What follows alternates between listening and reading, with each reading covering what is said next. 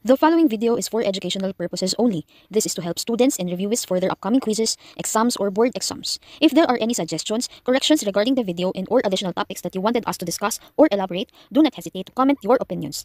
Thank you and enjoy watching.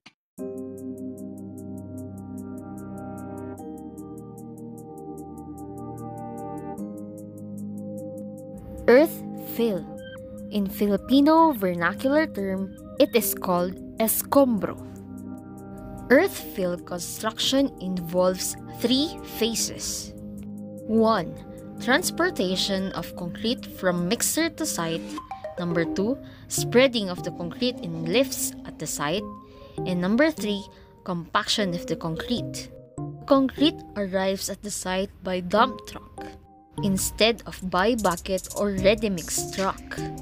And the concrete is compacted with vibrating steel wheel rollers instead of immersion vibrators.